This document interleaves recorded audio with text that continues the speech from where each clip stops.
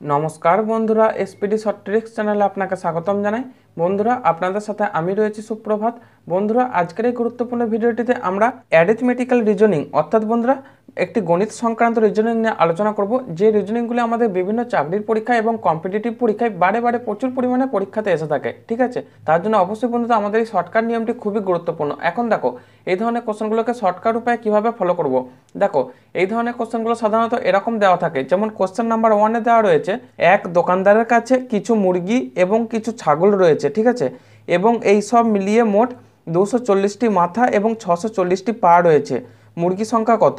অর্থাৎ এই ধরনের কিছু জন্তু জানোয়ার বা পশু এবং পাখি সংক্রান্ত কিছু কোশ্চেন দেওয়া থাকে, যাদের দুটো পা বিশিষ্ট আরেকটা হচ্ছে 4 পা বিশিষ্ট। ঠিক আছে, যেমন বেশিরভাগ পাখি বা দুটো পা বিশিষ্ট এবং ছাগল, গরু, সিংহ, বাঘ ইত্যাদি এই সংক্রান্ত যেগুলো থাকে সেগুলো সাধারণত 4 পা বিশিষ্ট হয়।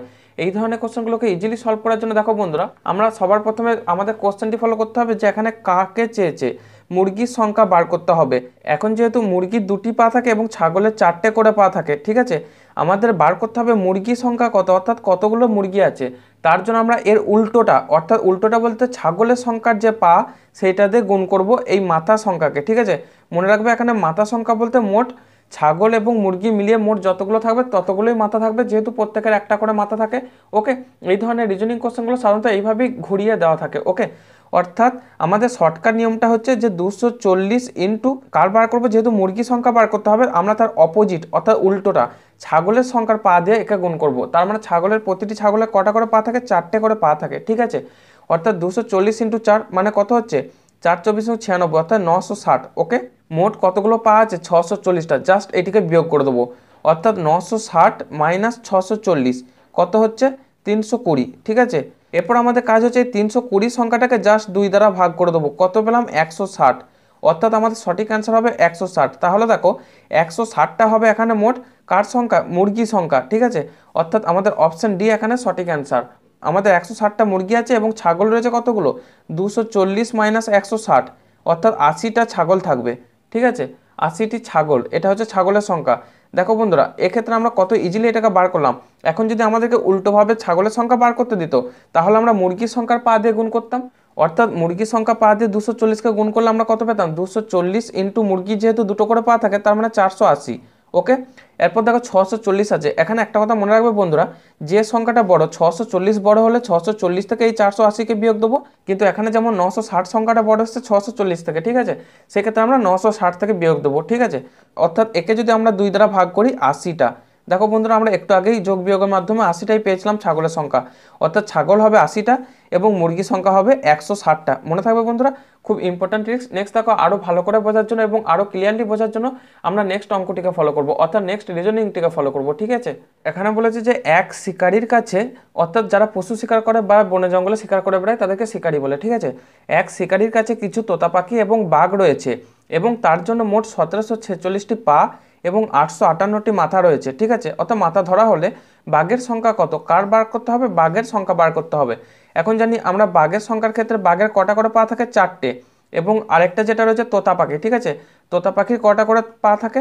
দেখো, তোতা পাখির 2টো করে পা থাকে। ঠিক আছে, যেহেতু আমাদেরকে বাঘের সংখ্যা বার করতে হবে তার উল্টোটা, অর্থাৎ বন্ধুরা তোতা পাখির 2টো করে পা থাকে, তাহলে 858 ইন্টু 2। ঠিক আছে, এটাকে গুণ করলে 8 দুগুণে 16, 1716টি। ওকে, এরপর দেখো আমাদের এখানে মোট পায়ের সংখ্যা 1746, তাহলে 1746 থেকে এটিকে বিয়োগ দেবো, যেহেতু 1746 সংখ্যাটা বড় তাই এটাকে বিয়োগ দিলাম। দেখো পাচ্ছি 30। এরপর 30কে 2 দ্বারা ভাগ করব, কত হলো? 15। ঠিক আছে, অর্থাৎ মোট বাঘের সংখ্যা আছে 15টা। ঠিক আছে, এবং অপর যে 858 মাইনাস 15 এটা হচ্ছে তোতা পাখির সংখ্যা। বোঝা গেছে? অর্থাৎ 858 মাইনাস 15 মানে হচ্ছে 843টা আছে তোতা পাখি, এটা হচ্ছে তোতা পাখি। ঠিক আছে, এবং 15টা আছে বাঘ। ওকে বন্ধুরা, দেখো খুব ইম্পর্টেন্ট একটি ট্রিক্স, অর্থাৎ আমাদের অপশন সি এখানে সঠিক অ্যান্সার। ঠিক আছে, একইভাবে যদি আমাদেরকে এখানে তোতা পাখির সংখ্যা বার করতে দিত, আমরা কি করতাম? যেহেতু তোতা পাখির সংখ্যা বার করতে দিলে বাঘের পায়ের সংখ্যা দিয়ে তাকে গুণ করতাম, উল্টোটা। ঠিক আছে, অর্থাৎ 858 ইন্টু 4 করতাম, সেখানে যে মানটা পেতাম সেই মানটা থেকে 1746 বিয়োগ করতাম, তারপর সেই মানটাকে 2 দ্বারা ভাগ করে দিতাম। ওকে, অর্থাৎ এটাই হতো আমাদের অ্যান্সার। ঠিক আছে, এখানে বলেছে কোশ্চেন নাম্বার 3-এ যে এক কৃষকের কাছে কিছু মুরগি এবং কিছু ছাগল রয়েছে। ঠিক আছে, ছাগল হচ্ছে 4 পায়ের জন্তু এবং মুরগি হচ্ছে 2 পায়ের। ওকে, সব মিলিয়ে যদি মোট 90টি মাথা এবং 224টি পা হয়ে থাকে তাহলে ছাগলের সংখ্যা কত? কার বার করতে হবে? ছাগলের সংখ্যা। ঠিক আছে বন্ধুরা, তাহলে আমরা কি করব বলেছি, এই মাথা সংখ্যাকে ছাগলের অপোজিট অর্থাৎ এখানে মুরগি আছে, এখানে মুরগির পায়ের সংখ্যা দ্বারা গুণ করব। অর্থাৎ মুরগি যেহেতু দুটো করে পা থাকে আর ছাগলের পা থাকে কটা? ছাগলের দেখো 4টে করে পা থাকে। ঠিক আছে, যেহেতু আমাদেরকে ছাগলের সংখ্যা বার করতে হবে তাহলে মুরগির পায়ের সংখ্যা হচ্ছে 2, তার মানে হচ্ছে এখানে মোট 90টি মাথা আছে অর্থাৎ 90 ইন্টু 2। ঠিক আছে, 90 ইন্টু 2 মানে হচ্ছে 180। এটাকে বিয়োগ করবো 224 সংখ্যাটা থেকে, অর্থাৎ 224 থেকে যদি আমরা বিয়োগ করি কত পাচ্ছি দেখো 4, 8 থেকে 12 4, এরপরে 44কে 2 দ্বারা ভাগ করবো তাহলে কত হচ্ছে 22টা। তার মানে এখানে ছাগলের সংখ্যা কত? 22টা, অর্থাৎ অপশন এ আমাদের এখানে সঠিক অ্যান্সার। ঠিক আছে, যদি আমাদের ছাগলের বদলে মুরগি বার করতে দিত তাহলে মুরগির অপোজিট ছাগলের সংখ্যা দিয়ে অর্থাৎ পায়ের সংখ্যা দিয়ে গুণ করতাম, তার মানে 90 ইন্টু কত হতো 4। ঠিক আছে, 360 হতো, 360 থেকে 224 বিয়োগ করতাম তার মানে কত পেতাম, এবং 136/2 মানে হচ্ছে 68। 68টা কিসের সংখ্যা পেলাম?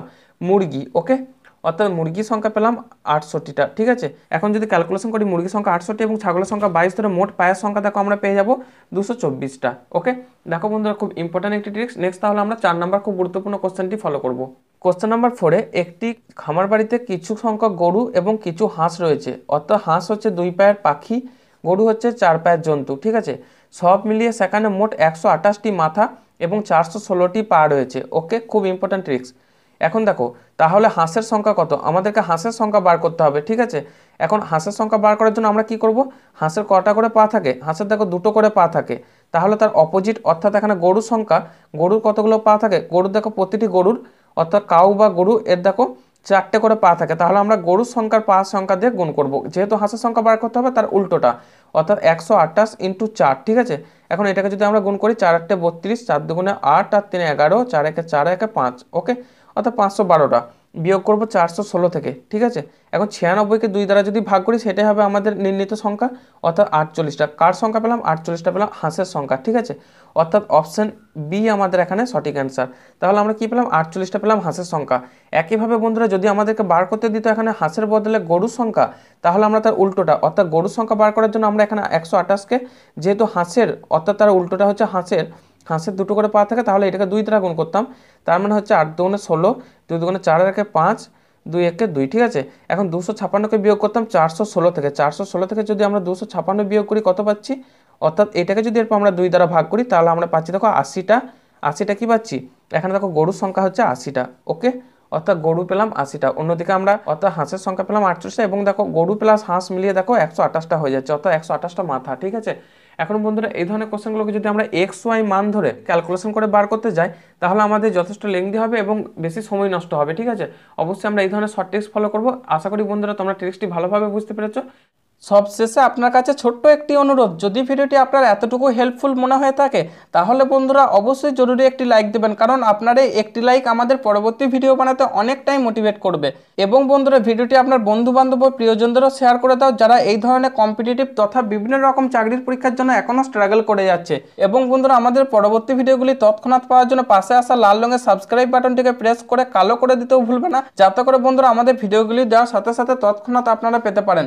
তার জন্য বন্ধুরা অবশ্যই আমাদের পাশে আসা বেল আইকনটিকে ক্লিক করে অন করে রাখতেও ভুলবে না, যাতে করে বন্ধুরা আপনারা তৎক্ষণাৎ নোটিফিকেশনগুলি পেতে পারেন। এসপিডি শর্ট ট্রিক্স চ্যানেলের পক্ষ থেকে আপনাকে অনেক অনেক ধন্যবাদ জানাই ভিডিওটি সম্পূর্ণভাবে দেখার জন্য। পরের ভিডিও পরের দিন রাত 7টা বেজে 30 মিনিটে।